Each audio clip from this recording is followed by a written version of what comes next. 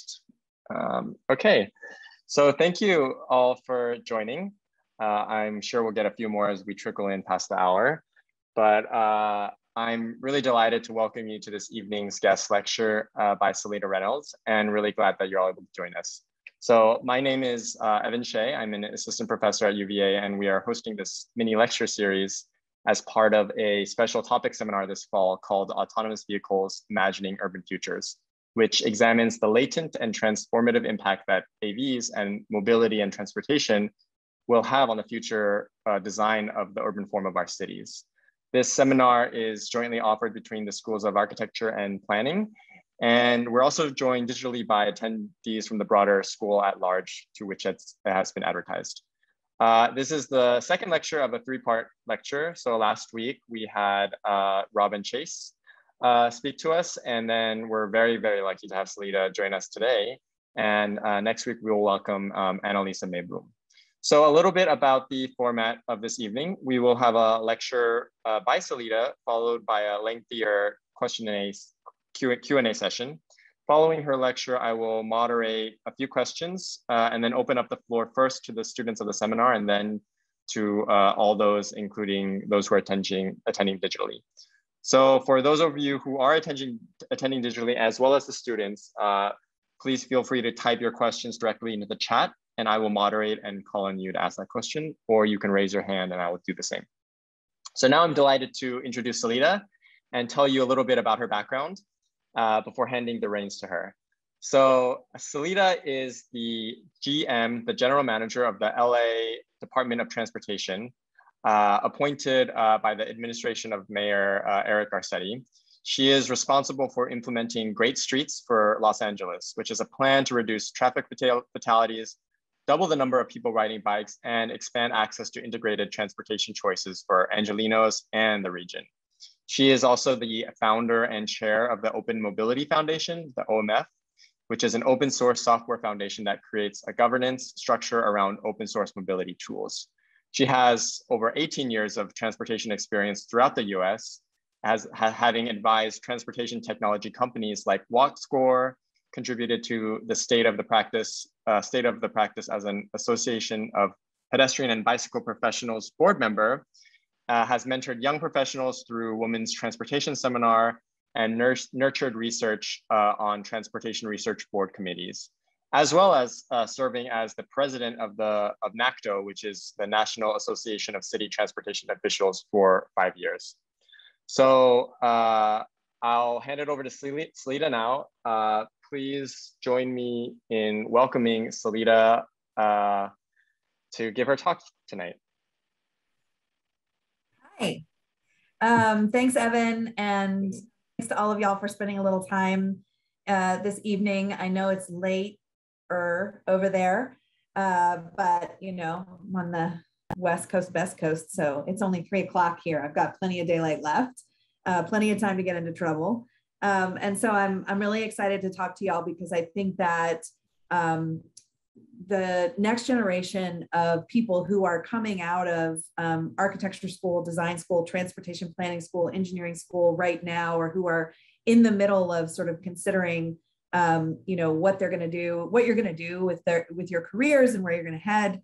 I hope you have a chance to make wildly different mistakes than we made. I hope that you won't make the same mistakes that we make. And I hope that you will really be able to take a big leap forward in the way that we are thinking about and designing our cities, because we are really facing some extremely potent challenges. And transportation is really where things come home to roost. You know, if you care about public health, you should be in transportation. If you care about climate, you should be in transportation. If you care about racial equity, you should be in transportation. If you care about safety, if you care about social cohesion, community happiness, if you care about dignified aging, if you care about making sure we create a level playing field for people to thrive, transportation is this hidden thing that ends up being the key to unlock all of those other outcomes. And I'm going to talk a lot about outcomes during this presentation. So I'm going to go ahead and share my screen, and hopefully you can see it. And I know Evan already gave you the history lesson, but as you're thinking about, you know, disruptive technologies, I'm a history major. I actually don't have an advanced degree in urban planning or engineering. But what that means is that I'm always very curious about how we got to where we are, because I'm interested in understanding the lessons from that, from the past. And this image is from Market Street in San Francisco, but it could have been taken really anywhere. It's somewhere around the 1910s. And you can see that, you know, at that time, streets really moved at streetcar speed, which is about 8 miles an hour. And public works departments were really consumed with keeping streets free of manure from all of the horses that still used the streets. You can see that people had unfettered freedom to step off the curb and cross and walk wherever they wanted to. But you can also see early signs of the last hugely disruptive technology to reshape American society, which is the automobile. And then, you know, it was called a horseless carriage. So when we talk about driverless cars now, I think, you know, we'll hear, they will be called something different in the future. And it's up to us to figure out sort of what outcomes they deliver. This was also a period that predated the Great Depression. So, you know, around 1929, America experienced, you know, an exposure of some huge wealth gaps across the United States, and a huge economic shock. And in the sort of post-Depression period, and really then following World War II, America got to work in trying to implement the New Deal, and then following that, the Eisenhower Freeway Program. So when we talk about Green New Deals, and we're referring to these New Deals of the past and these big visionary infrastructure projects, it's important to take a look at what those projects really delivered in American cities. So when you look at, this is a picture of LA, looking at that pointy building in the background there is LA City Hall. That was a period of time when it was the tallest building in the city. This is from the 1960s. So this is also the era when we dismantled our last cable car line in the city of Los Angeles. And you can see that we had really gone on a freeway building binge.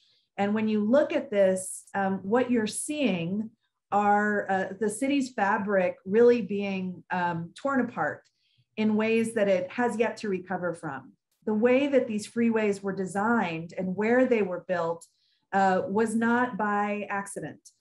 They were definitely designed to bring wealthier white homeowners into the job centers of downtown Los Angeles. And they specifically bulldozed Black and brown communities and other communities with ethnic minorities in them, because those folks did not have access to power. They didn't have sovereignty. They were not organized. And in so doing, we walled these communities off from the ability to build generational wealth through home ownership, and through being able to pass that on to future generations. And instead, we walled these communities in. Boyle Heights, which is a community just to the east of downtown LA, surrounded by 5 different freeways. And the number one reason that a kid in Boyle Heights misses school is because of childhood asthma. And when your child has asthma and needs to go to the emergency room because we haven't provided adequate health care, and you have to take 2 or 3 different buses to get there because we haven't provided adequate transit service, and then you have to spend all day and miss a day's wages, all of these things are legacy outcomes of the last infrastructure boom built around the last big disruptive technology. Because at the time, what cars represented were some core American values: independence, freedom, economic mobility. And in fact, it remains true that if you don't have access to a car in most American cities, you don't have access to dignified economic mobility. This is what a hangover from a freeway building binge looks like. And as you consider sort of the role of autonomous vehicles and technology, I want you to ask yourself how this picture changes if every single one of these vehicles is electric and autonomous. It probably doesn't change much. And that's because technology on its own is not enough to change the outcomes that, that we see based on the way that we've built out our cities. Angelinos spend over 100 hours a year stuck in traffic. Those are hours they're not spending with their families, in their communities. That's hours they're not spending getting educational opportunities or being able to move up in their careers and expand their own economic mobility. These are some of the other outcomes. Californians buy about half the electric vehicles in the country, but we've seen a 5% increase in the greenhouse gas emissions in California. Car crashes, #1 cause of death for kids in LA County. And that's a stat that is sadly true in most parts of this country. But there are some things that you don't hear as much about. This is one of them. You can reach about 12 times as many jobs in an hour by car as you can in an hour by transit.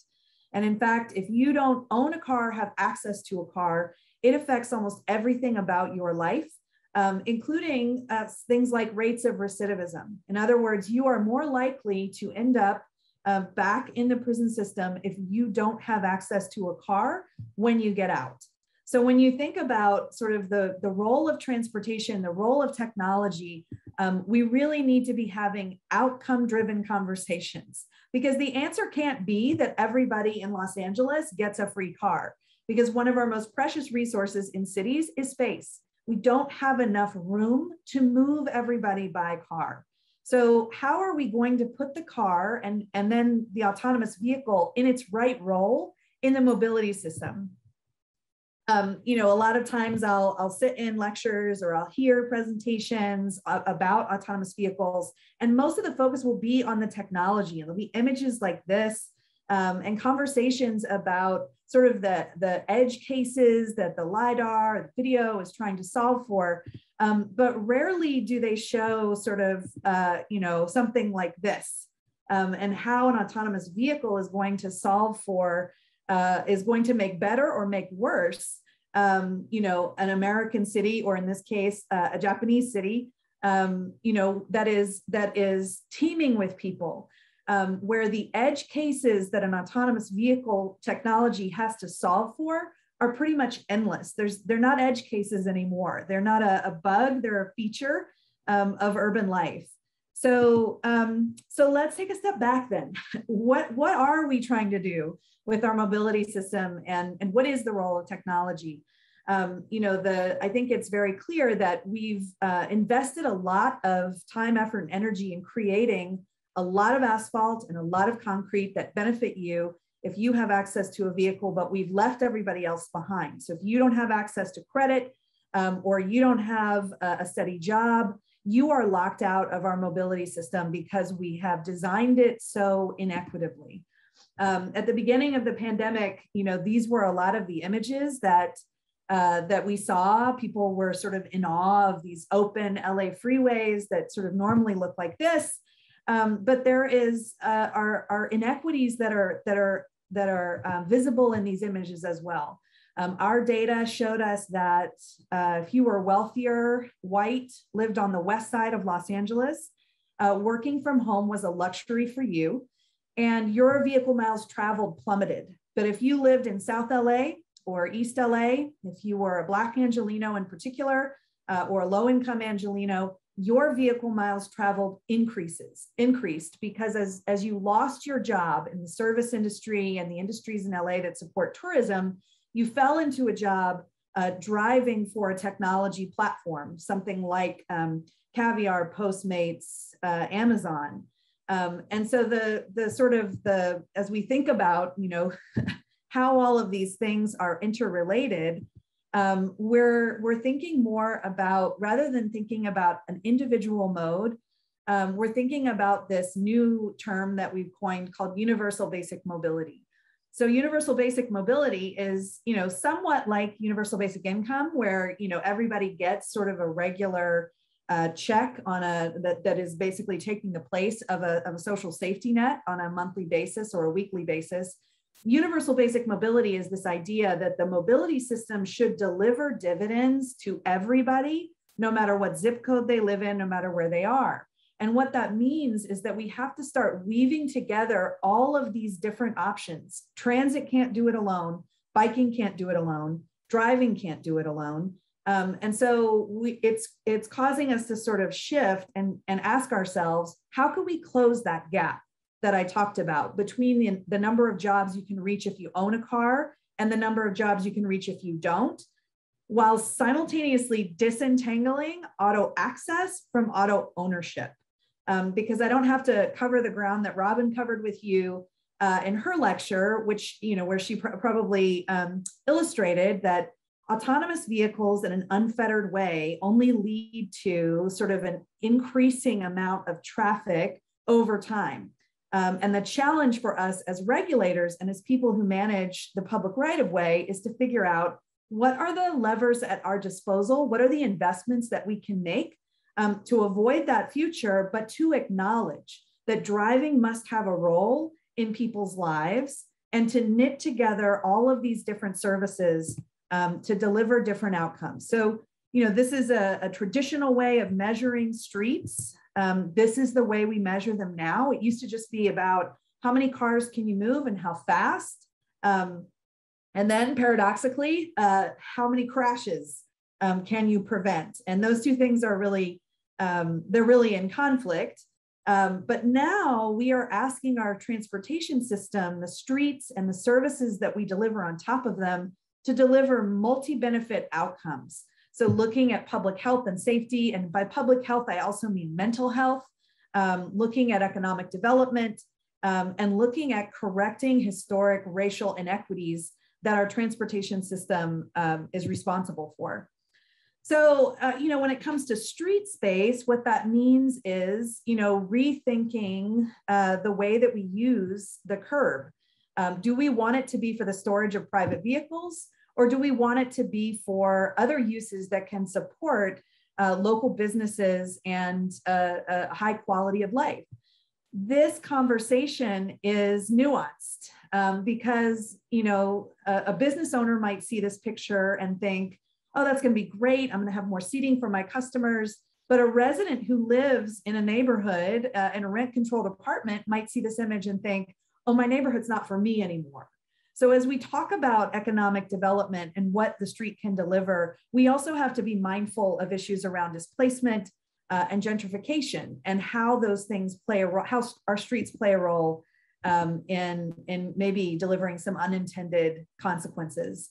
When we've looked at these repurposing of public space in the past, a lot of times from business owners, I'll hear, you can't take away my parking space because I won't have any more customers.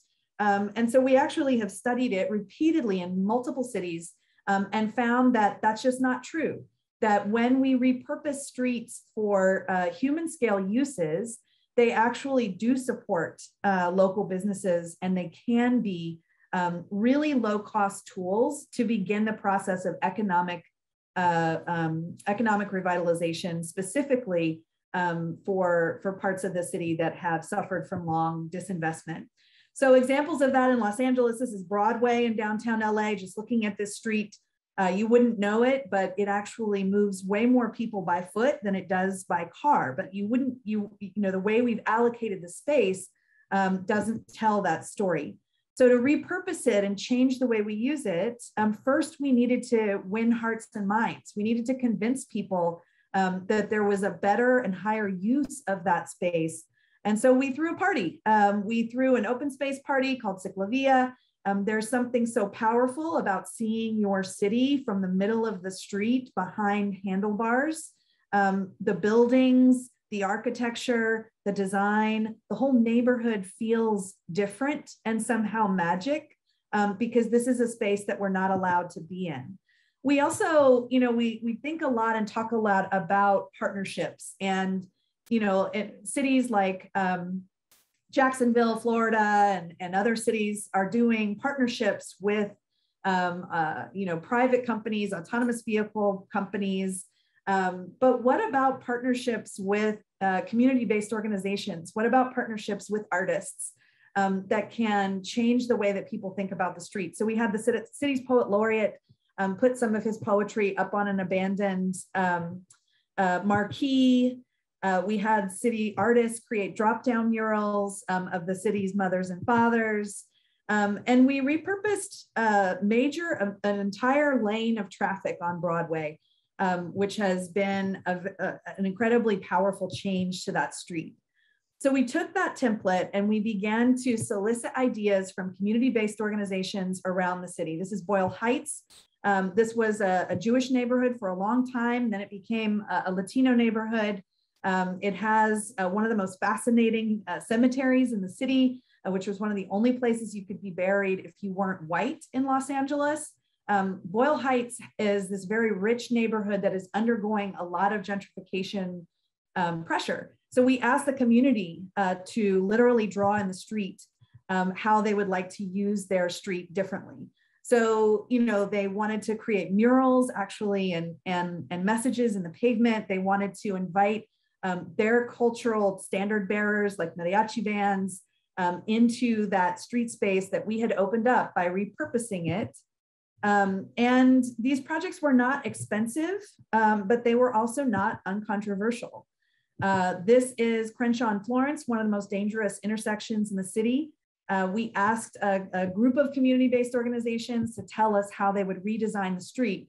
And they did use chalk to sort of repurpose street space and create these crosswalks that look like scrambles so you can cross the street in any direction. But they also wanted to invite you know, music making and the Festival of Masks there on the right to bless the intersection, to create opportunities for kids to actually, that is a beat machine that is hooked up to the power source that's on the traffic signal pole.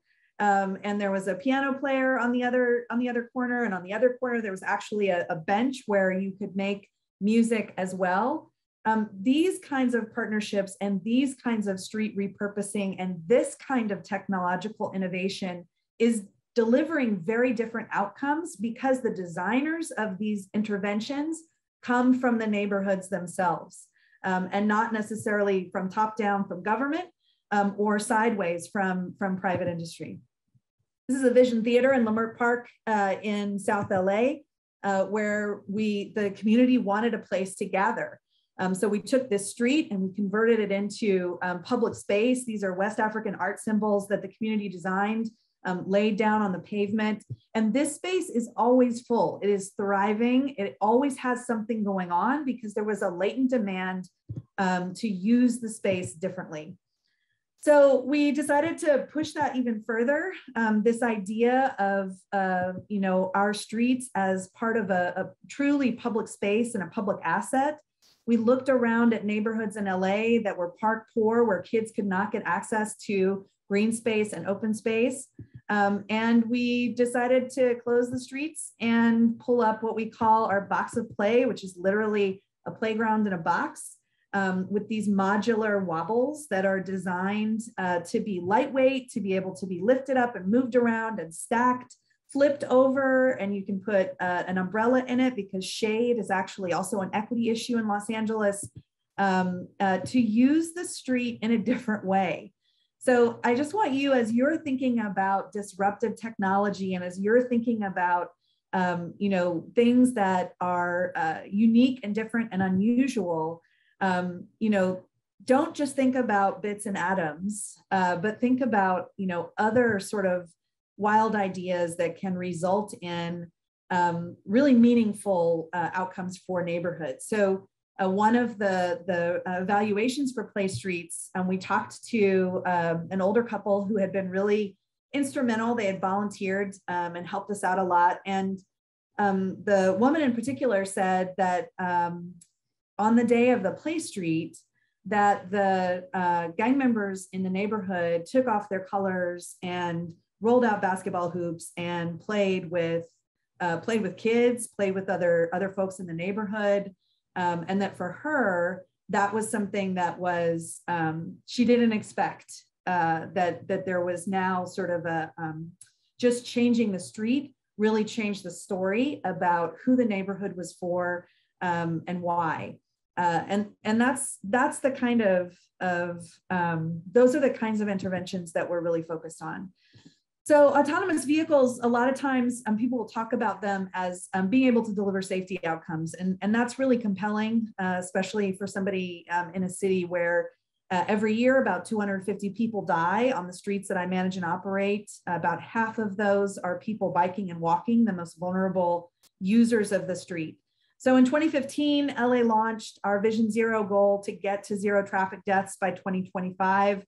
And we set about trying to focus on how we could solve for, frankly, vehicle design, because if you look at the reports that have come from the National Highway Traffic Safety Association, what you'll see is that one of the leading sort of causes of the increase in pedestrian deaths on America's roads is because the cars we buy are larger. It's really difficult to see out of from behind the windshield, especially shorter, smaller people walking like kids. The cars accelerate much more quickly. They're more powerful, and they're designed to save your life if you're inside of them. But if you are outside of them and you get hit by an SUV, your chances of survival are much lower. And if you get hit by a car going under 20 miles an hour, you have about an 85% chance of walking away from that. But if you get hit by a car traveling over 30 miles an hour, your chances of walking away from that plummet down to about 10%. So as we're looking at streets, I have to figure out, how can I slow them down? How can I create streets that protect people who are more vulnerable, people who are biking and walking? And what that means is I have to take a look at a wide street like this. This is Venice Boulevard. This was a former cable car line. Most wide streets are, especially in big cities like LA. It's also a state route, and it's also on our high injury network, which is about 2/3 of our streets account for, about 7% of our streets account for about 2/3 of the severe and fatal crashes. We call it our high injury network. About half of it is in low-income Black and Brown communities, and unsurprisingly, Venice Boulevard is one of them. So we knew we'd have to take away a lane of traffic to try and slow the street down, and also to try and create enough of a buffer between fast-moving cars and vulnerable, slower, smaller people walking. And so we did a community build where we tested it out for a day. What would it look like? What would it feel like? Lots of happy faces. Everybody loved it. We did 3 years of outreach. We put in the project. We were so excited. People lost their minds. They really created a huge backlash to not just what we were doing on the west side of LA, but also for Vision Zero as a whole. And almost every city that tries to have a paradigm shift in the way that we design our streets and who our streets are for experiences this kind of backlash. And it really set the city back significantly. So we had to kind of go back to basics. And back to basics for us was, how can we lift up and elevate and center the voices of the people who are experiencing the most negative outcomes and impacts of our current street design, namely kids and folks in communities where there's just sort of intersectional tragedies happening on a daily basis, and traffic violence is one form of state-sponsored violence that they are experiencing. So we partnered with school kids. We partnered with artists. Again, this is a pennant showing the number of people who have been injured or killed at this location, and it has that information down on the sidewalk below.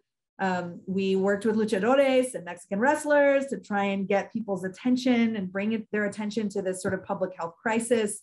We had middle schoolers design sort of awareness raising campaigns. This is the 101 Slow Jam over in historic Filipino town. And we also went back to, slowly but surely, trying to redesign streets. This is around MacArthur Park over in around Westlake. This is a before and after, where we took that same template from Crenshaw and Florence with the cross, scramble crossing, and we put it in 3 consecutive intersections.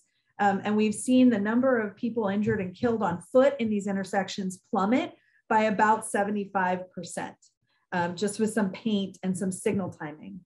And then we got back to building projects slowly but steadily. We did not give up. We came back to building projects. This is Avalon, where we remove lanes of traffic and create more space for safe walking and biking. This is downtown LA. This is one of our first two-way bike lanes that we created. And this is actually something that we did during the pandemic, which is that we began to really wall off formerly parking lanes to allow local businesses to use that space when they could not invite people to come indoors anymore. We took about 55% of the budget for this program, specifically invested it in BIPOC-owned businesses to try and make sure that we could create better outcomes in the parts of the city that were suffering the most. And, you know, thinking back about the backlash to the Mar Vista Road Diet in 2016, and then looking at how excited people were to get rid of parking and give it over to businesses, gives you a sense of just how far we've come. And I don't think we would have come this far if we had not stayed persistent in our goals, even in the face of that adversity. We've also expanded our partnerships with private businesses, but under different kinds of terms. This is Blue LA. This is our EV car sharing program, specifically focused in low-income neighborhoods, focused on use cases that benefit them. 55% of the users of this system are low or very low income. And so, you know, this is all about that same idea. How can we partner with private businesses? In this case, this is originally, it was a French company called Bolloré that's now been bought by a US company called Blink, trying to tease apart auto access and auto ownership. So car sharing is one business model, and Robin may have mentioned this, that has been totally cannibalized by the rise of TNCs. So the rise of those artificially cheap rides that you get from Uber and Lyft really knocked the nascent American car sharing business model way, way back. And the only way it's going to succeed is if government comes in and invests public dollars into it, the same way we invest public dollars into public transit.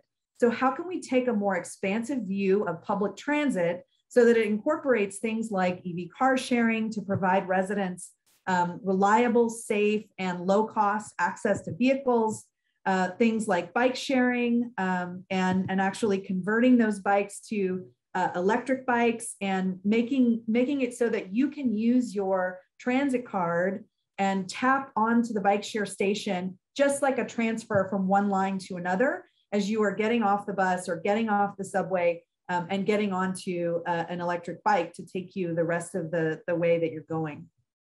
So, you know, we're trying to evolve these public-private partnerships, trying to take a more expansive view of public transit, trying to really see ourselves as the activist investors who are trying to invest in business models that are being crushed by sort of the precursors to autonomous vehicles. So if you think about what Uber and Lyft really represent, they represent sort of cheap on-demand cars. And the autonomous vehicle future that some people are sort of thinking about are, you know, centrally owned fleets of autonomous vehicles that have cut out the labor cost of having a driver in the car and provided even cheaper on-demand car trips.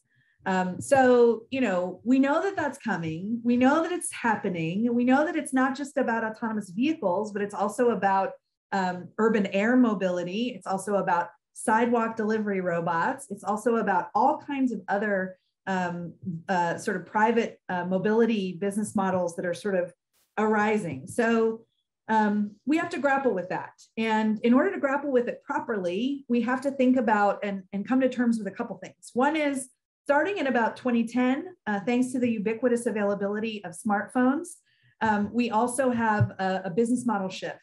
So in the palm of your hand, you know, you have probably, I don't know, count them up. I have maybe 7 or 8 different apps that can deliver goods or rides or cars or bikes or scooters at the touch of a button. And what that means is a tremendous amount of chaos on the streets and me having to chase these companies around with interventions like road diets to try and deal with the negative externalities.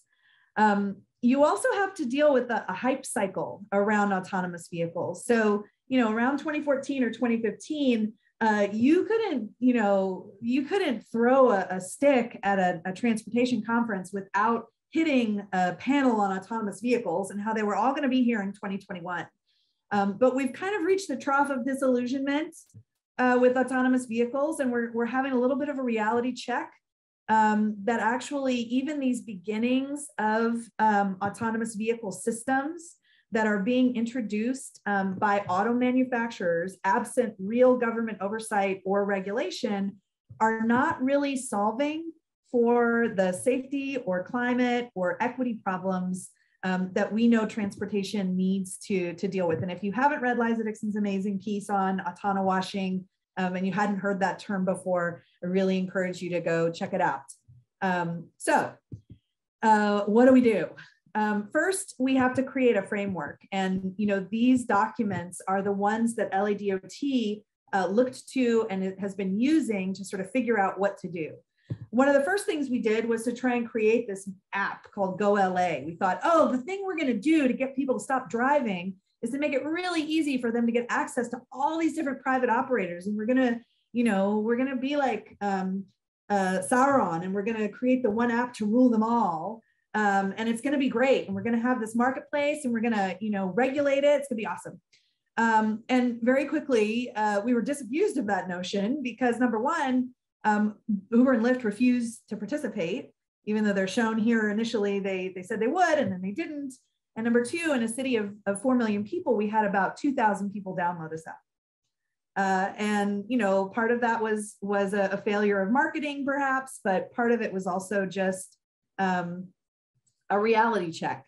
And so we went back to the drawing board, and I started thinking about what do we do well? What does government do now? We manage and operate and steward the public right-of-way for the public good. Every government in the world does a version of this, right? It's a stop sign and with a street sign. It tells you where you are in the world, and it tells you as an individual human operating a vehicle what to do. Stop. Now, not everybody does that. Some people consider that more of a suggestion than a regulatory requirement. But these are the things. These are our current tools. They're made of steel. They're made of concrete. They're made of aluminum. But what does a digital transformation of those tools look like when instead of using the language of physical infrastructure, we begin to use the language of digital infrastructure and things like APIs? So, as I'm thinking about, I don't know if y'all remember the Pokemon Go craze, where everybody was, walking up, people were doing a lot more walking, which was great. But there was also a lot of tragic crashes that happened because there was no management of that multiverse. It was almost exclusively like birthed, created, and brought into life by a private company with no role for government to say, hey, you can't put one of those things in the middle of the 101. Like, that's not going to work. So what does it look like if I begin to create and express what the city's policies are in the multiverse? Because right now, the way that we communicate with private companies is like this. It's an email, maybe it's even a map that goes along with this. And instead, I'm digitally expressing my policy using APIs. So, here's the plain English version of that same thing, which includes, elements of geography, elements of pricing, and then here's a digital version of that. As autonomous vehicles, electric vehicles, other fleets of things that don't have humans in them show up in cities as a result of sort of subsequent business models, how am I going to communicate with those operators at scale in order to sort of manage the public right of way? So we were thinking about all this stuff. We were thinking about drones and driverless cars, and these things showed up instead, really a lot of them. And so we used it as a chance to test what we call MDS, the mobility data specification, and accelerate that to try out that model. And, you know, this is now out of date. We've had in just the first year of operation, we had over 12 million trips and over 4 million API calls that we were taking and sharing back. And this is just to give you a sense of scale with sort of big technology companies. You know, this is something that that cities can actually do for much less than what it costs to build out physical infrastructure. And, you know, it really is powerful and meaningful. So this is just an example of the saturation that we were seeing on the west side of LA. All the scooter companies wanted to be there. Now imagine these are all autonomous vehicles, or imagine they're drones, or imagine they're sidewalk robots, or whatever they are. And the community here, it has a number of issues, one of which is there's a sensitive ecological use over here. There are some canals. The other is they have really constrained sidewalks, and they don't have room to have a lot of these things on the sidewalk all at once. So here's the way we express the digital policy, and then here's the outcome that we get. Being able to bring some order to chaos, such that one of the things we measured is, can people still get scooters? Are we seeing a reduction in rides? And actually we were not. People were still able to access and take as many rides, even though the companies were not literally getting like tons of free advertising by blanketing these public streets with their branded vehicles. So the way that MDS actually works is that we get information from the company, never from the individual, never from the rider, but from the company, about what we call the state of their fleet. So did they deploy something? Have they removed it? Has it been unlocked? Has it been relocked? Where is it in the world? We get that information, and then we push out information about where and sort of what our policies are. And those include things like, you aren't deploying enough of these on West Adams per your agreement. You're deploying way too many of them over on the Hollywood Walk of Fame instead. And as a result, we're either going to institute a fine, or we're going to ask you to mitigate or correct that, so that we're getting equitable service in a way that is that provides meaningful outcomes. So Evan mentioned the Open Mobility Foundation. There are over 100 cities around the world that use MDS now. And so we have to think about, like, where can it go next? So we're looking at, you know, this is our sort of aspirational ecosystem. This is me over on the left. These are all the things I want to do with MDS.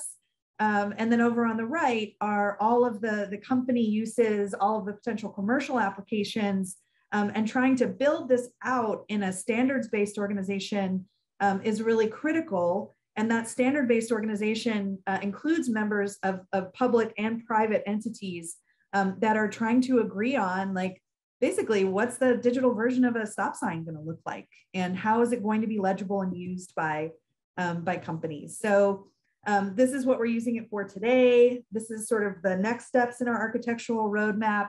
You know, so really taking on goods movement, thinking back to the '84 games in LA about really the secret sauce of how we solved traffic was by managing goods movement in a more rational way. And so we're looking at what we call Code the Curb, which is using MDS to try and begin to both manage and price our curbs where there's a lot of interest and pressure by multiple stakeholders to get access to them for pickup and drop off, for goods delivery, and all of those other things. And then we're looking ahead to urban air mobility, to driverless cars, and thinking about sort of, you know, these are all the steps for all of the different stakeholders in the future when an uncrewed aircraft needs to take off and land and move either goods or people around the city. How is the city going to communicate the ground side reality of what's allowed and not allowed?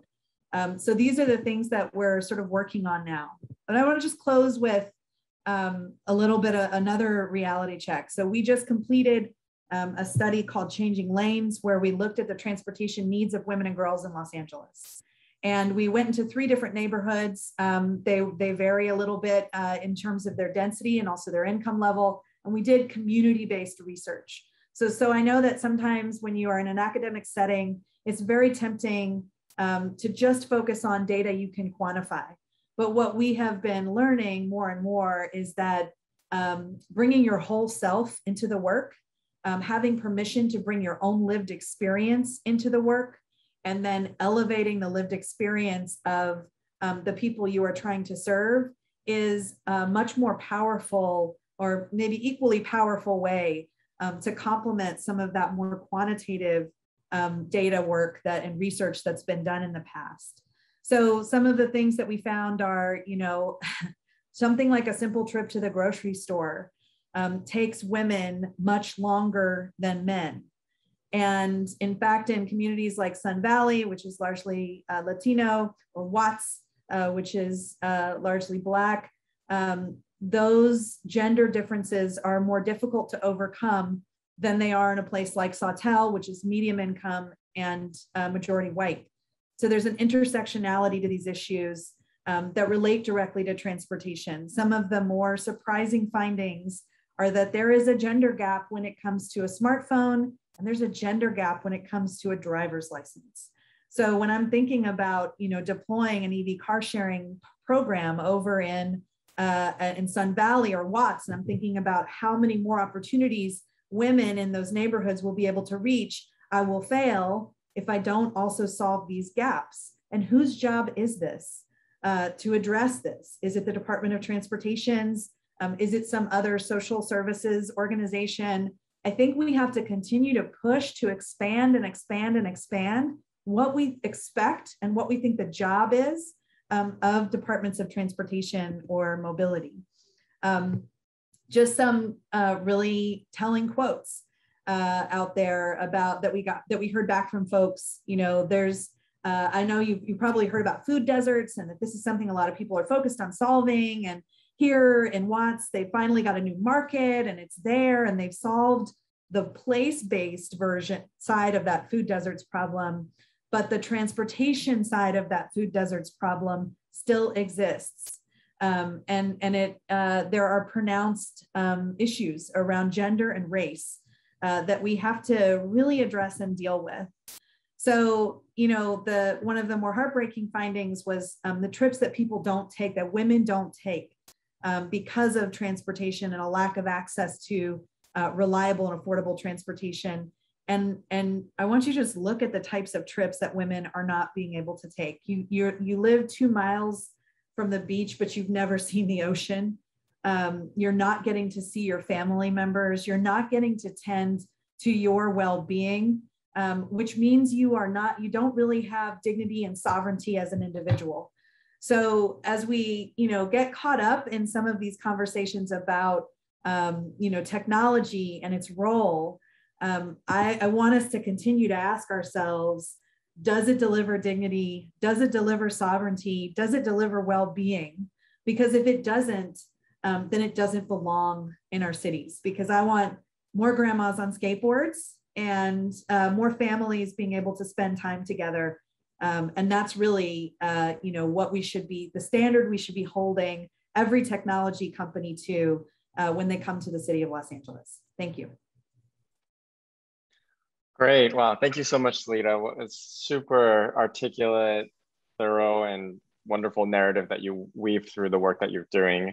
I really, really appreciate also, your focus, and much of the discussion is really centered around people, but issues of equity, right? Which is really central to every single decision we make, as designers and planners, and the idea that, race, gender, income, class, they all are interrelated into this, into the decisions and the idea that, who do we design for, and how do we design for situations which might, trying not to preclude certain things from happening, but also designing enough flexibility so that the communities that they're there for actually have a voice and actually are able to use them in the ways that they want to use them, right? And not from a kind of top-down perspective of the transportation planner or architect or designer who has a vision for what this place might be, which might be completely opposite to the community that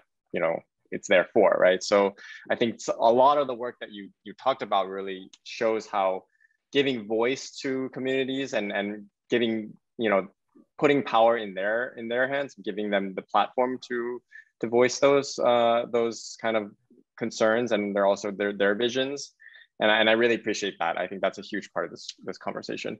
I also really appreciate this idea of kind of this transition now of like public agencies' roles from hard infrastructure to soft infrastructure and digital technology. And I think LA, I mean, the work you're doing is like in some ways so cutting edge I would say in terms of a lot of public agencies kind of role in that, or in that sector, or in that kind of thought process. So I think there's a lot of things to discuss there too. I think I hope students will bring up some questions.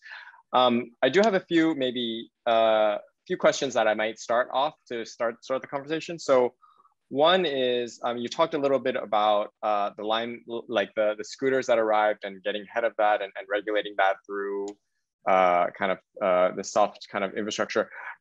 And you also touched a little bit about transit. And I wonder if you could speak a little bit more to the role of public sector agencies' role in transit management as it specifically relates to hard versus soft infrastructure. Because, part of the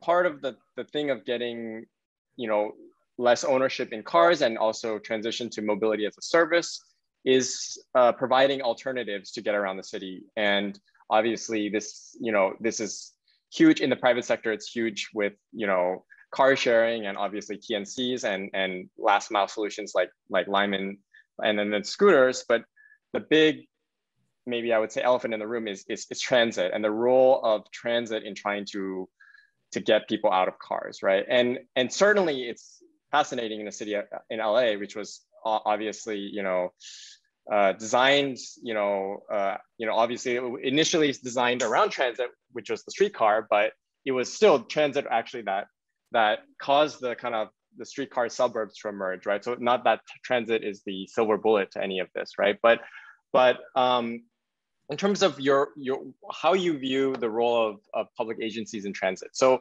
in the US, there's obviously this model of oversight and management, and like in New York and in LA, right? There's this huge Measure M investment into the rail lines, right? And then a lot of the conversation is also neglected in actually what the majority of people in LA use transit is through bus, right?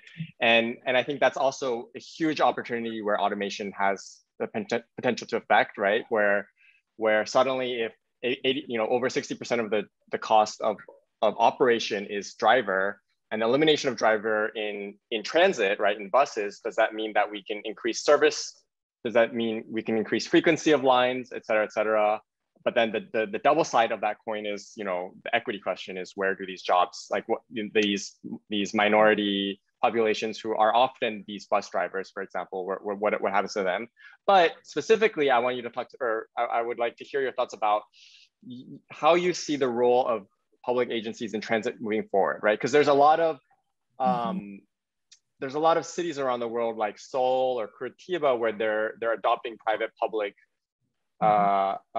management models for transit, right? Where suddenly in Seoul, the buses are all owned by a bunch of different private companies, right? And so that encourages competition and better service, but it's all regulated by the public sector, but not managed by the public sector. So, and that's kind of a more unique or maybe a situation that doesn't exist in the US. And I wonder how you see the role of the public agency going forward.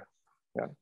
Yeah, thank you. That's a great question. And I think it's one that's worth, as you sort of walk through it, you think through it, it illuminates some of the same themes that I mentioned. So LADOT LADOT operates a transit system. And the reason why, this is why you always got to study your history, is that there were a whole bunch of routes that Metro, which is the county transportation agency and the major transit operator in the region, that Metro was going to disband and abandon. And the city council of LA at the time heard a lot of pushback from residents that they didn't want to lose that transit service. And so the city stepped in and decided to prop up a transit service that at first was comprised of just these little neighborhood routes but that over time grew to also include long haul commuter, what we call our commuter express service, and paratransit service, which we deliver in through a combination of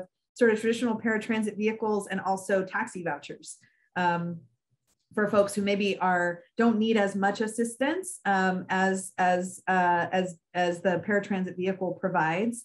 But we had to do it in a way that was really cost effective, because we weren't going to be able to create a new transit system out of whole cloth. And so we started out concessioning that service. So we actually have a model that is somewhat similar to some of the ones that you talked about, which is that we actually own the land, we build the facilities, and we create, for example, we're transitioning our fleet over to electric. So we provide the charging infrastructure and the places where the buses need to be fixed and all those other things. But we contract out the service to a service provider.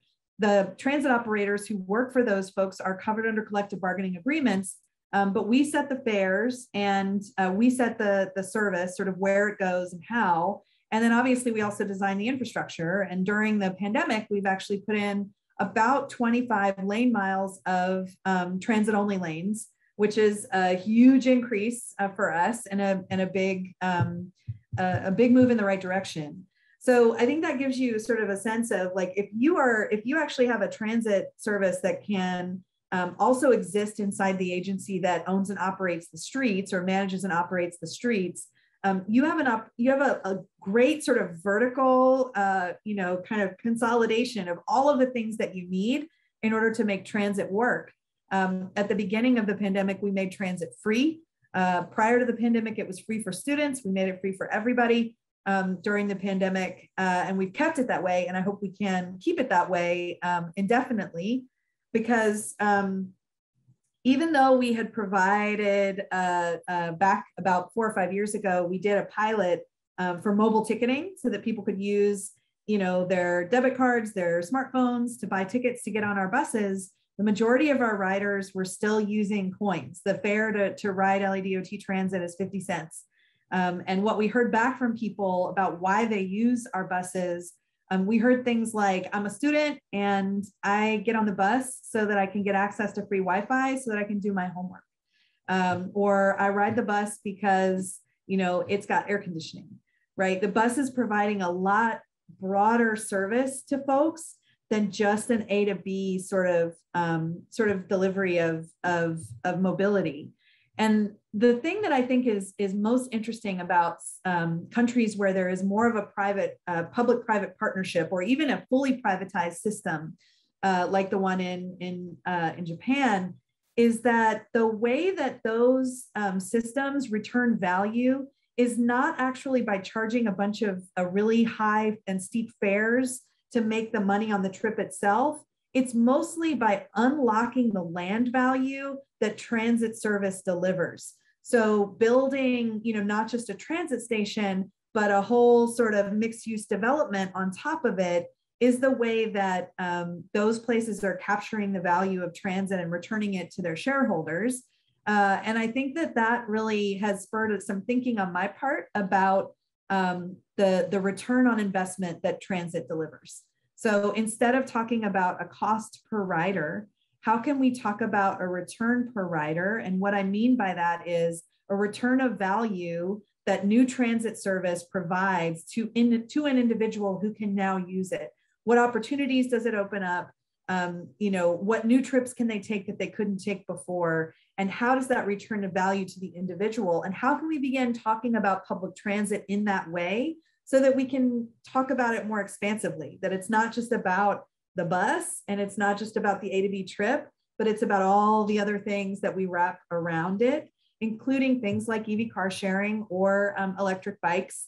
And so I think that if, that's one of those provocations that universal basic mobility creates is, can we refocus on the value to the individual and figure out like if I add up all the services, what do they equal in terms of an improvement to somebody's quality of life? So I think that's my sort of long-winded answer to your question. But the thing I'll say about transit and labor is this. So first of all, earlier this week, I spoke to one of the things LADOT does is we give parking tickets. Sorry. We also adjudicate those parking tickets. Sorry again. And we have parking enforcement traffic control officers that do that work. And we had a new class of recruits that were just getting started. And I was meeting all of them and talking to them about how excited we were for them to be starting a new part of their career with LADOT. And one of them was a transit operator from the Santa Monica bus system, which is called the Big Blue Bus, another municipal operator in LA County. And he said, I can't handle the job anymore. It's become so stressful. There's so much anxiety. And so literally, I mean, I was like, wait a second, you're telling me that writing parking tickets to LA drivers seems less stressful to you than what it feels like to be a transit operator right now. The reason for that is because transit operators are expected to do so much more than just operate the vehicle. They de-escalate conflict. Many of them are now trained to spot signs of sex trafficking on the bus. They are there to help you if you're a little older, or if you have a disability, or if you are a mom with 2 kids and a bunch of packages. They're there to give you a break on your fare if you're a nickel short. They're there to respond to medical emergencies. And nowadays, they're there to enforce rules around things like mask requirements. And they're also there to be an extension of the social service system that manages people experiencing homelessness in cities like Los Angeles. So we can make the bus drive itself, but does that mean that we won't still need a human on the bus to help with all of those other things? I remember I was giving a talk about autonomous vehicles in Beverly Hills several years ago, and I was talking about what it feels like to be a woman on transit alone late at night. And I was saying, women want a human on that vehicle. They don't want Watson there, like calling the cops. And a guy in the audience raised his hand and said, "Oh, but we could fix that. Anytime the vehicle observes an assault, the vehicle could just lock all of the doors on that bus until law enforcement arrives." I was like, what are you? Beverly Hills, man, it's another world over there. Not part of the city of Los Angeles, I'll say. They're a separate city. But that just gives you a sense of like, who's thinking about the future? Who's designing the autonomous vehicles of the future? What bias are they projecting? I like to say that like the hardware is neutral, but the software is biased. And so as we think about, things like transit, how can we make sure that women and people with disabilities and older adults and, folks who come from all over LA are in the room informing the design of these vehicles and these services? That's great, Seleta. Yeah, I have so many questions actually in addition, but I'm gonna, just in the interest of time, open it up to the students first. But I also want to just reiterate or kind of summarize what you touched on, which is so vital, and what we've been also talking through the class in the past few sessions, was just this idea of working across disciplines and working across silos. And the idea that actually, right, totally to what you said, like, we think of transit agencies or transportation planners as only doing transportation, and housing department as doing housing, and land use and planning is doing planning, right? But actually, these are all intricately related and have intricate synergies between each other and need to be thought of that. You can't plan housing without knowing how where people's jobs are, where people are going, how, it's, and the idea of like, transit agencies and transportation agencies capitalizing, like you said, like, Hong Kong, this is the model that they use too, right? They capitalize on the land generated because they know where they're going to put the stations in, right? And it's a value capture, and it's also TOD and all that stuff, right? So it's a perfect example of the need for cross-disciplinary thinking and actually holistic design of these multiple, complex, things that affect the future of our city, and not just in the silos that perhaps the political system has set up very much so in certain countries, the US, right? The fact that we have a Secretary of Transportation and a Secretary of Housing, right? Maybe there should be something altogether, right? And this trickles down to, all of agencies, but even in our role as designers to think about these systems holistically, right? But anyways, I could talk all day about this, as I'm sure you could as well, Seleta, but you brought up so many great points. I'm gonna open up to the floor now. We have anybody who has questions, feel free to type that in or raise your hand, and I will moderate. So the first question we have here is from Patrick. Patrick, why don't you go ahead and ask your question to Seleta. Hi, I love the talk. There was a lot of great insight that you shared. I appreciate it a lot. Thank you. My question is thinking about a potential solution, or not even a solution, but maybe a potential idea about monopolizing, if not the software, also the hardware of these AVs, similarly to water or electricity, and maybe complete governmental control over billing and distribution of this sort of commodity of mobility. And I was wondering if you had opinions on that, if it might work, if it might not. Yeah, it's a super interesting question. And when you think about those other utilities, whether it's water or electricity, you pay for those resources as you use them. And it is unfortunately, starting to be less and less true, particularly in parts of more rural parts of the United States. But you're paying for those resources as you use them, and you don't expect them to fail. You don't expect to not be able to turn your lights on twice a day, right? Or to not be able to flush your toilet, or whatever the case may be. But transportation, which we don't pay for on the basis of how we use it, our transportation system does fail twice a day in most places, in the morning, in the evening, or at least pre-COVID. There would be gridlock, utter gridlock during the AM peak, and then gridlock again in the PM peak. And that's because we have a tragedy of the commons. So we have a public resource with pretty much bottomless demand, because as soon as people can afford a vehicle, they buy one, because our land use patterns have made that a necessity. And there aren't as many examples of beginning to charge for that the way that you would on other utilities. There are a few global cities that are doing that. London, Milan has a pricing program, and a city in Sweden the name is escaping me. But those cities are seeing really interesting results as part of that shift. So when London first put in their congestion pricing ring, they saw that actually two things that were surprising. One is that crashes dropped about 40%. And the other was that small business people who rely on driving as part of their business, so think about a plumber or a gardener or landscaper or whatever, were able to more predictably book more clients because congestion levels became more predictable. So there are potentially good outcomes there, but there are also really fraught conversations about who can afford to pay and what they can afford to pay. And so we've been having the same conversation here in Los Angeles, not so much about monopolizing the autonomous vehicles, the software stack itself. That's a really interesting twist on that idea. But how could we take, for example, the revenue that would result from any kind of pricing or treating transportation as a utility and invest it in more options for people, and potentially even invest it in something that we're calling a mobility wallet.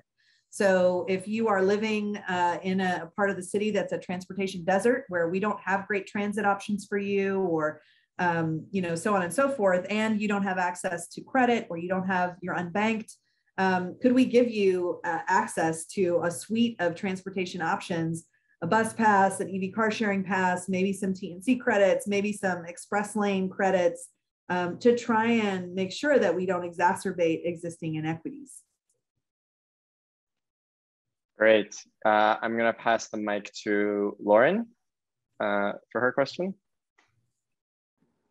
I wanted to ask how would we approach giving AV opportunities to people who have disabilities, such as visual disabilities, so they really need a car, but they can't drive, as it gets more popular? Because I know that some products and accommodations, when they are popular amongst the public, it's harder for a person with a disability to get access to that accommodation or that product.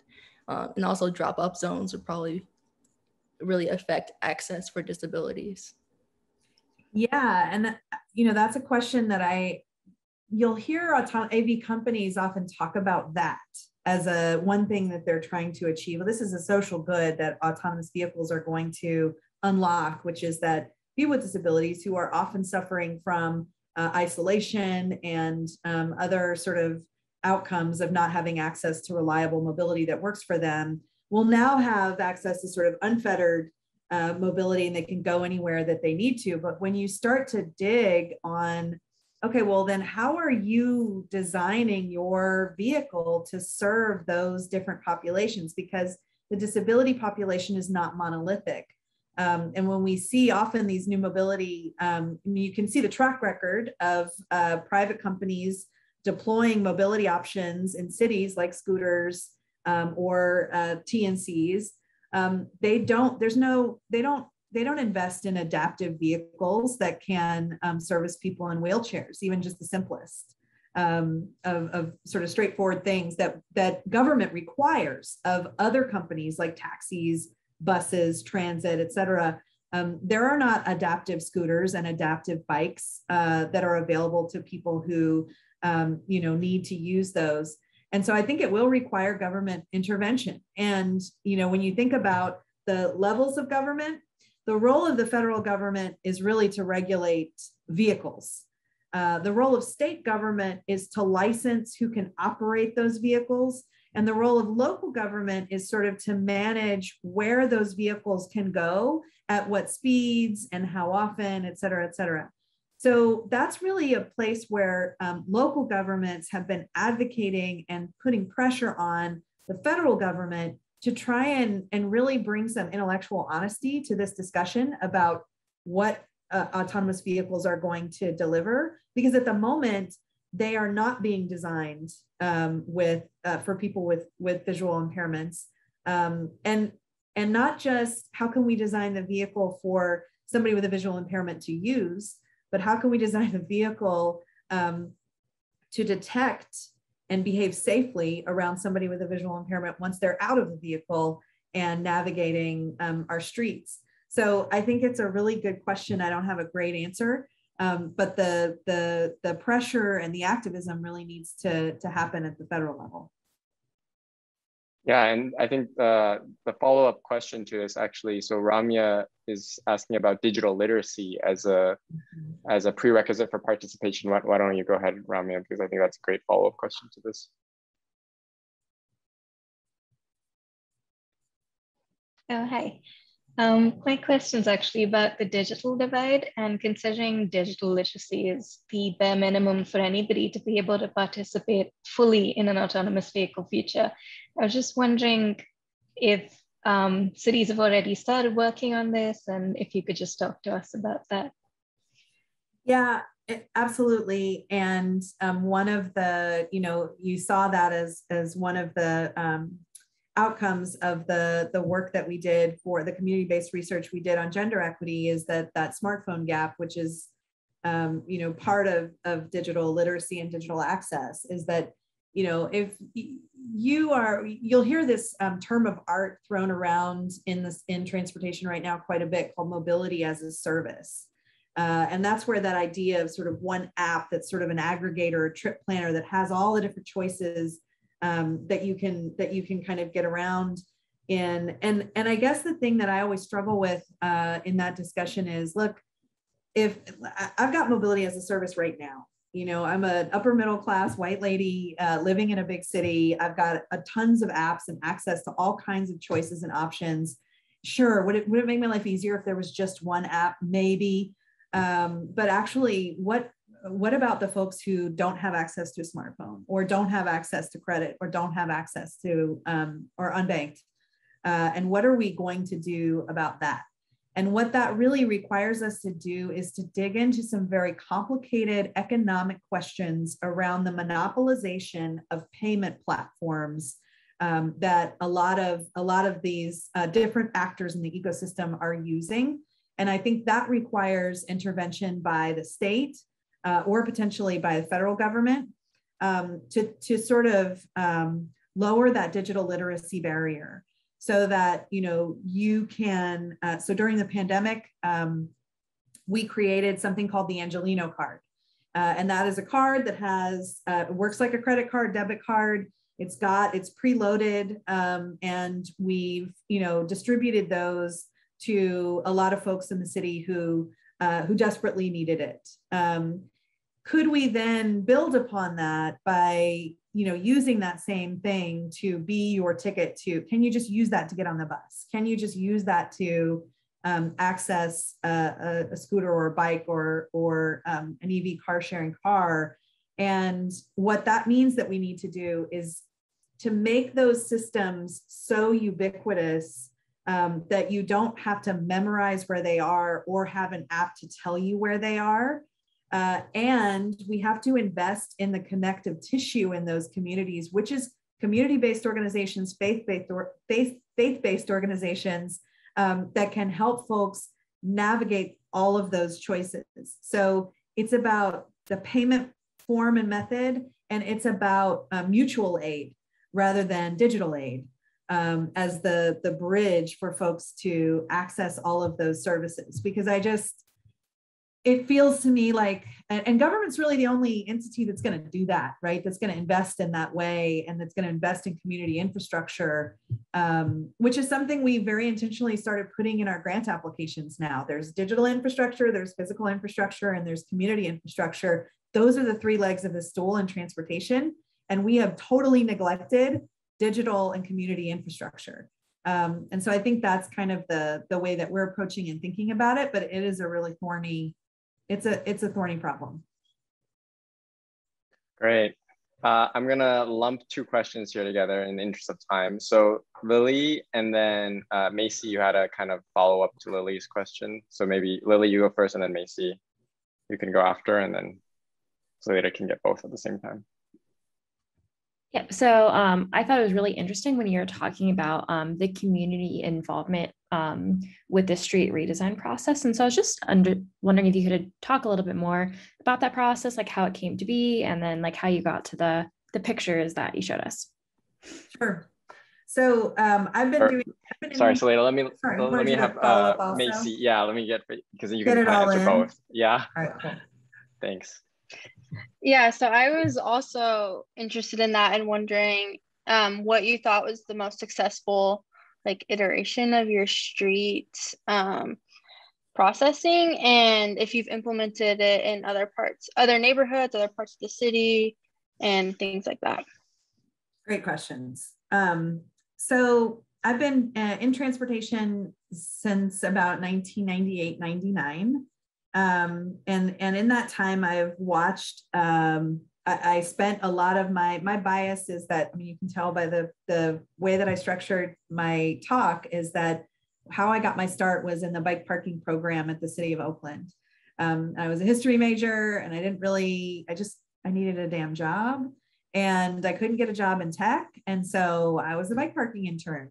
And I really fell in love with transportation, but I wasn't coming at it as somebody who was trained in planning or engineering. And so one of my first observations was just how miserable and broken the public outreach process was. That government, and it's just sort of happened over time that, the state government or the federal government would put out grants. Cities would apply to get money to do things like build bike lanes.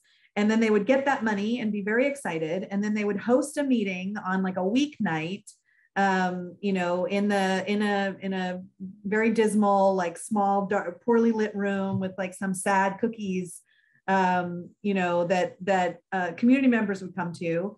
And the community members would say, hey, we've been trying to get somebody from the city to come to our neighborhood for the last 20 years. Here are all the things that we want. We want, a new stop sign. We want some speed humps. We want some trees, we want this. And the government person is there like, oh, I'm here to talk to you about a bike lane.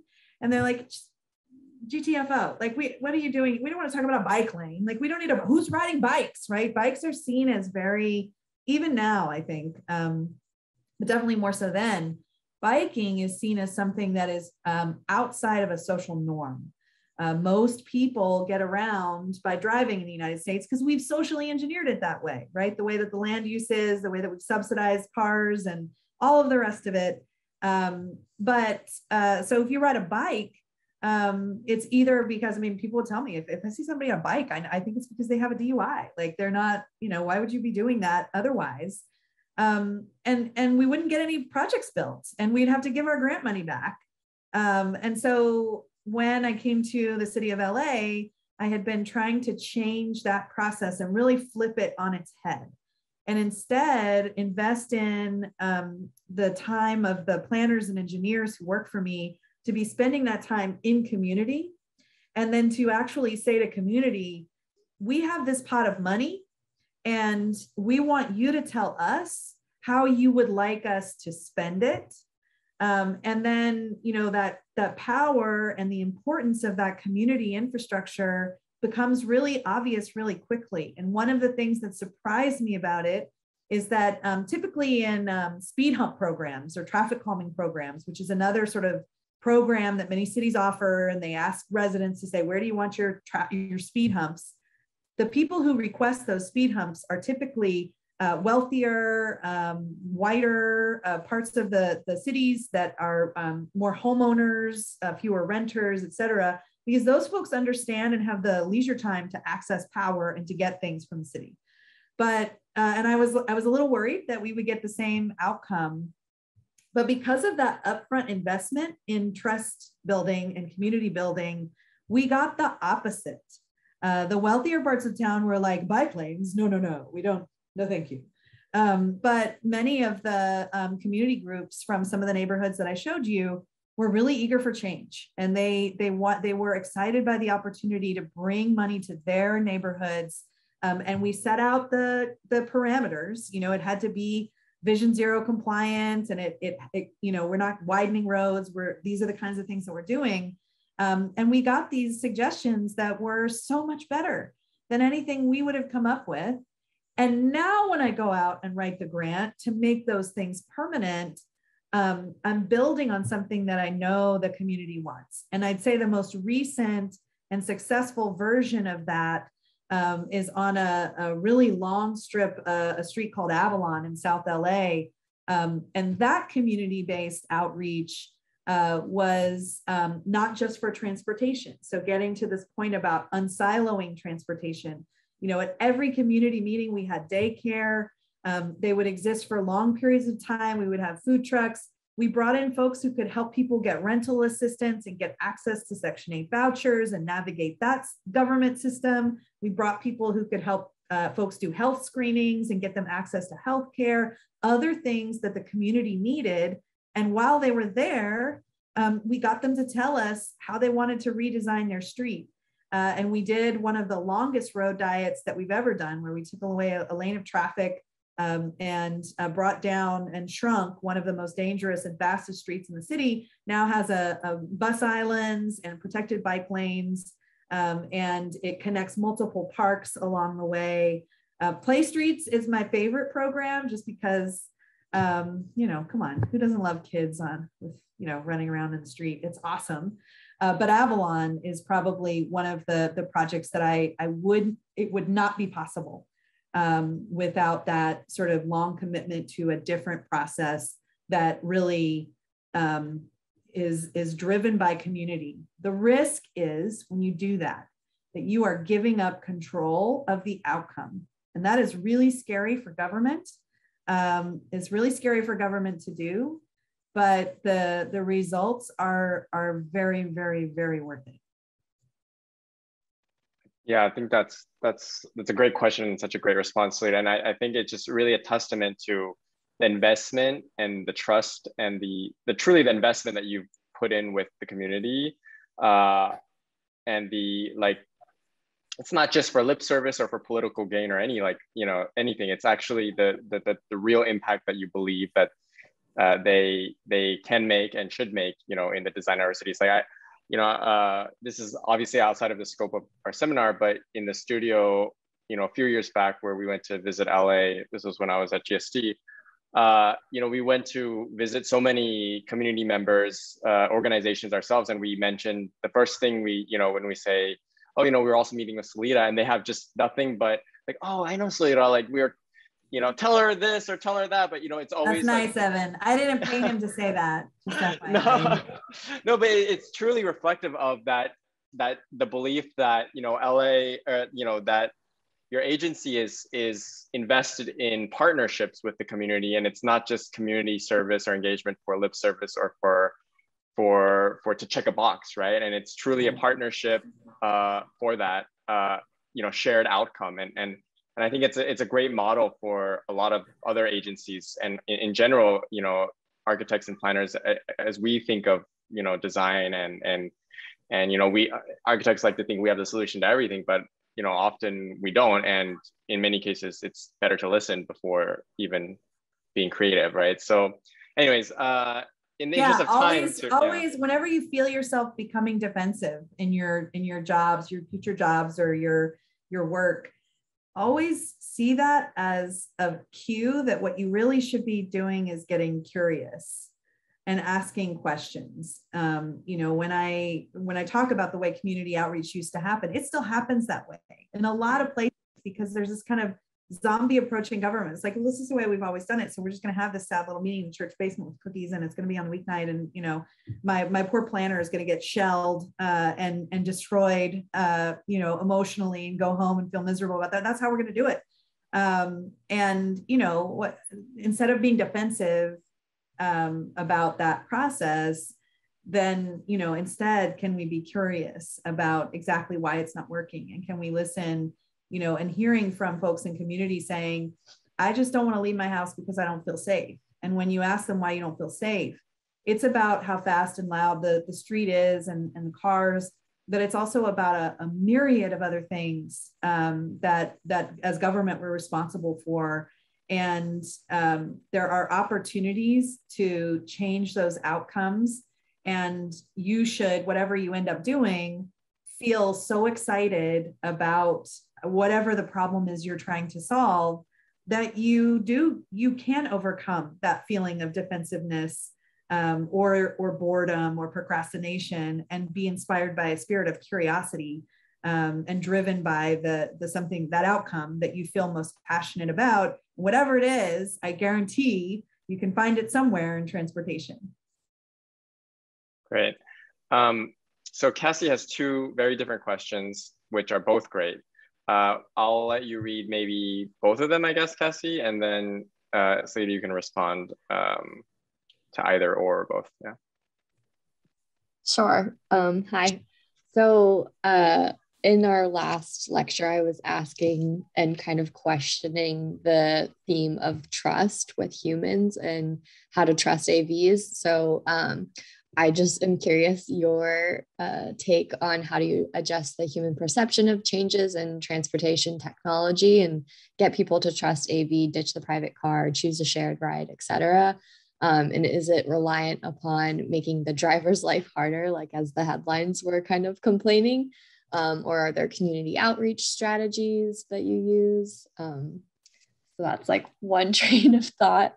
And then kind of what Macy and Lily were talking about in terms of the street redevelopment. I'm curious if there's a model that could be applied to the freeway system as it's kind of dissected the city and made it so hard for certain minority neighborhoods.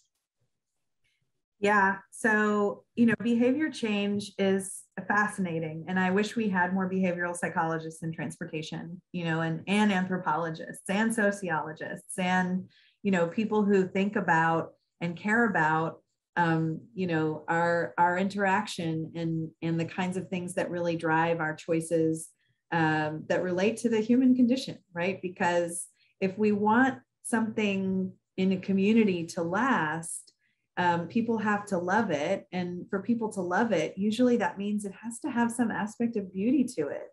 And for people to be willing to take a risk and to change their behavior, they really also have to be, at a moment in their lives where they're open to that.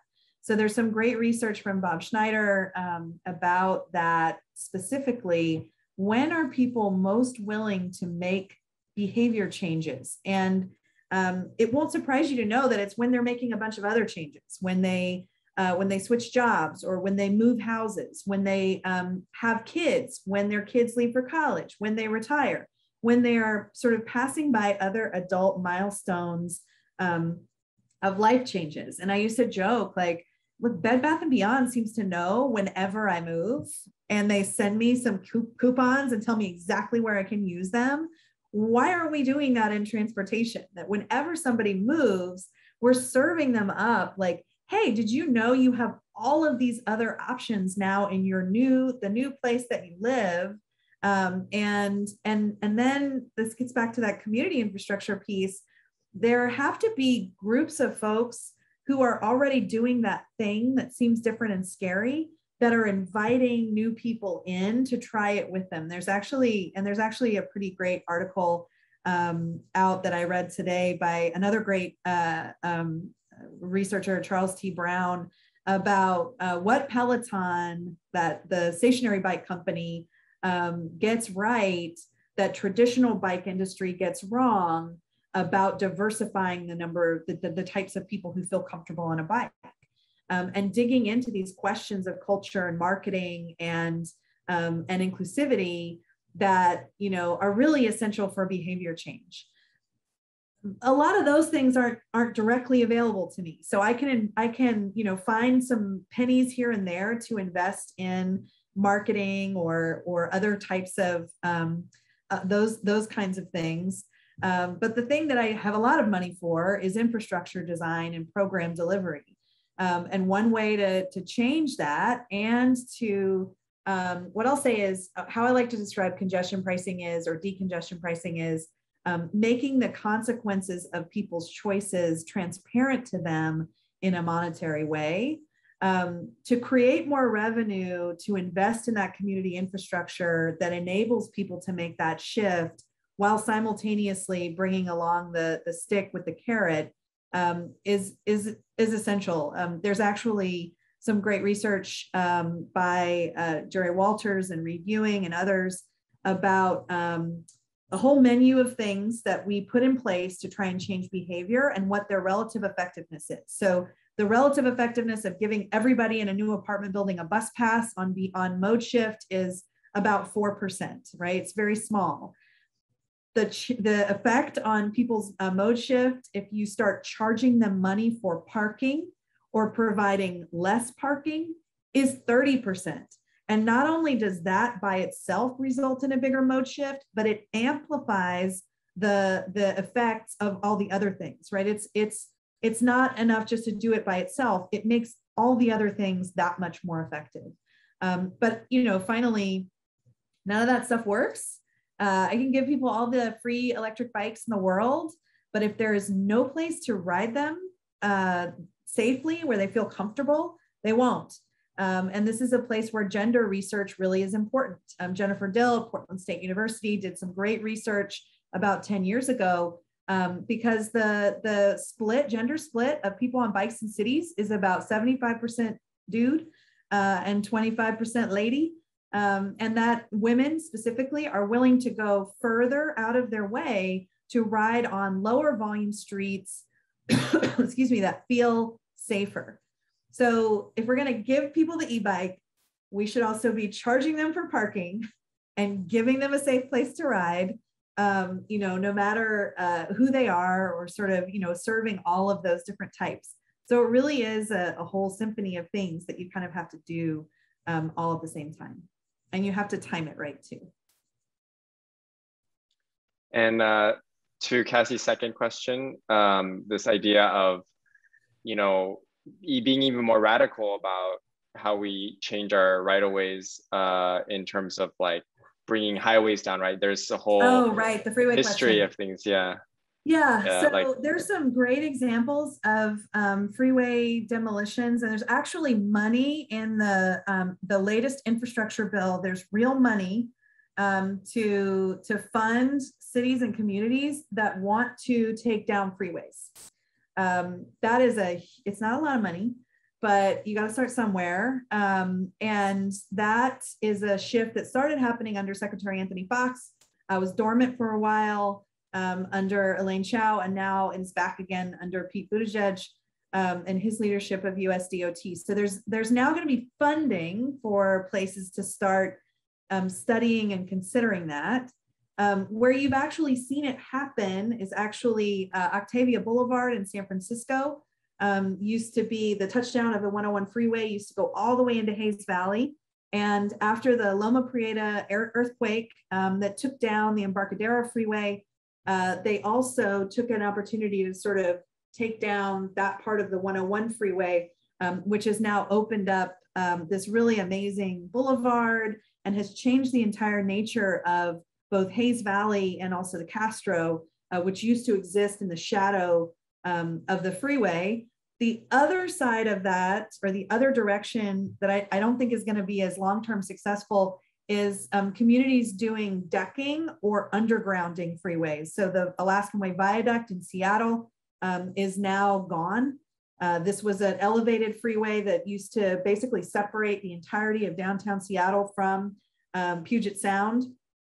It's now gone, but instead of just taking it down and making it a boulevard, they've actually created a tunnel which cost billions of dollars and created all kinds of disruption for freeway traffic to still move along that corridor. And I think that it'll be interesting to see, the effects of that versus the effects of the Octavia Boulevard project in San Francisco across all of those indicators that I mentioned. In LA, there's two projects, the 101 Park and the Hollywood Park projects, which are projects that actually deck freeways and create urban parks on top of freeways. And I think if the federal government opens up a meaningful revenue stream, that actually we might see more of that, because the model, you're asking about the model, the reason why these things happen is really years of community organizing. So the other freeway that came down in the '89 earthquake in the Bay Area was the Cypress Freeway in Oakland that went through West Oakland.